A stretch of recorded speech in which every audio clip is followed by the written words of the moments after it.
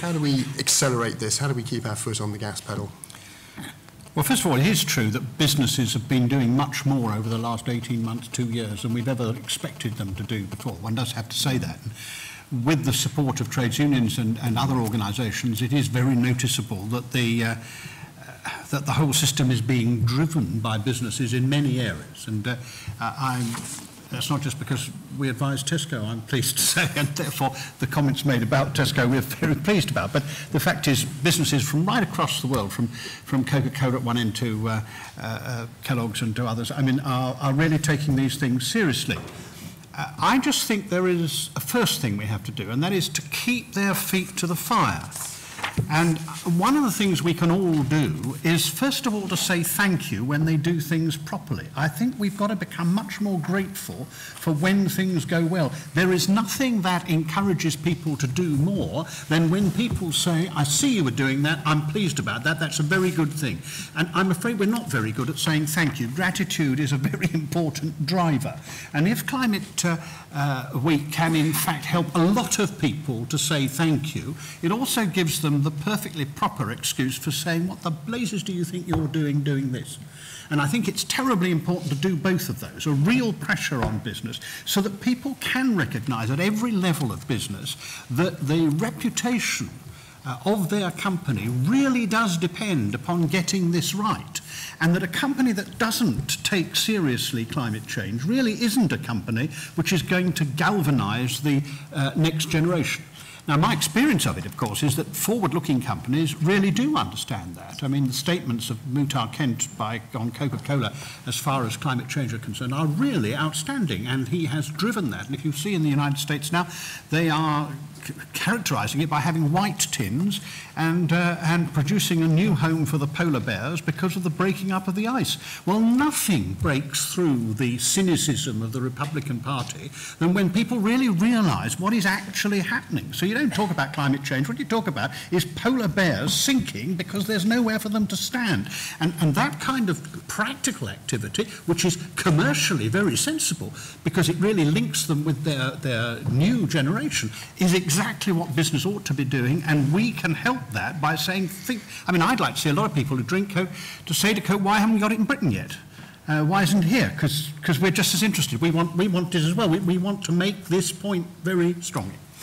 So that's from business. As far as government's concerned, again, I do think that the point that you made, Mr. Chairman, about the difficulty in the news is the thing that makes it very hard for government.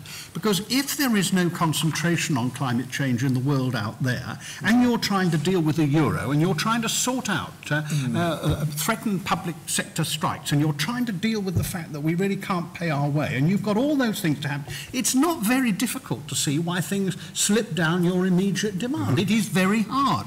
Now, the only way you can help that is actually to pressurise government. And I know it sounds kind of folksy, but I really do think it's terribly important. When I was a Member of Parliament, got very few letters from people to say thank you, and very few letters that pushed me, except when there was a campaign on. Now, what I think Climate Week can actually do is to get people to realise that their commitment has to be communicated to the people who then begin to feel, well, I've either got to get this right or I'm going to be in trouble.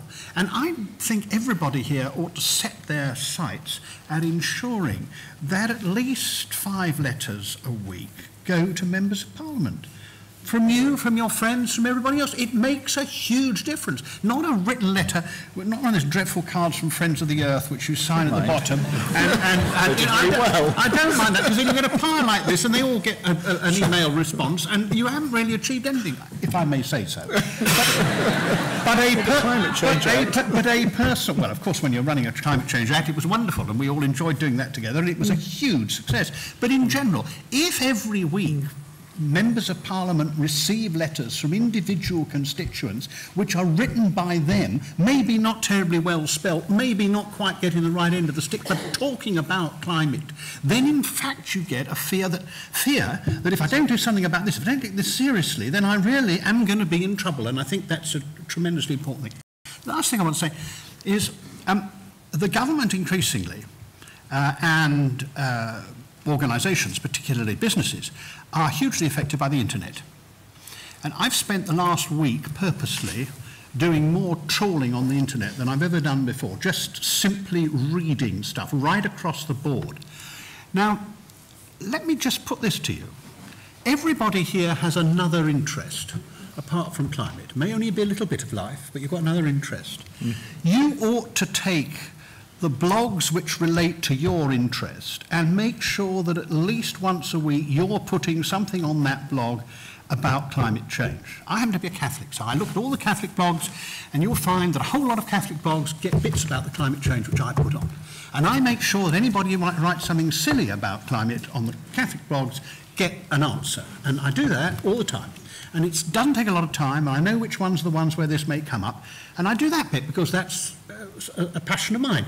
Now, other people have got all sorts of other passions. And no matter what you are and where you are, you should take to your heart that other passion and use it as a means of constantly reminding people. Because the trick of our opponents is very simple. It is. Climate is going down the agenda. People have got other things to worry about.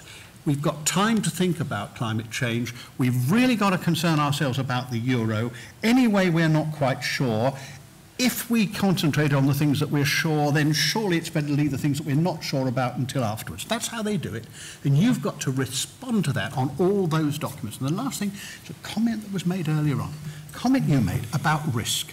You said our own assessment of risk. Actually, that's not the key thing. The best way to deal with it is what is our assessment of risk for others?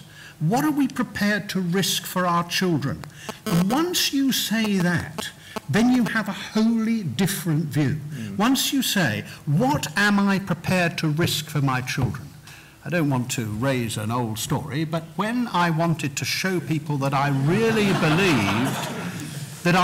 believed that meat was safe, there is only one way of showing it, actually. When somebody says to you, will you let your child eat a hamburger? If you say no, they know you don't believe.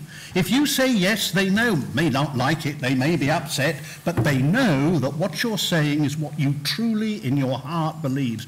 And I think that's the thing we've got to do. We've got to show that we really believe it and that it matters and that we're not going to let people think about risk just for themselves.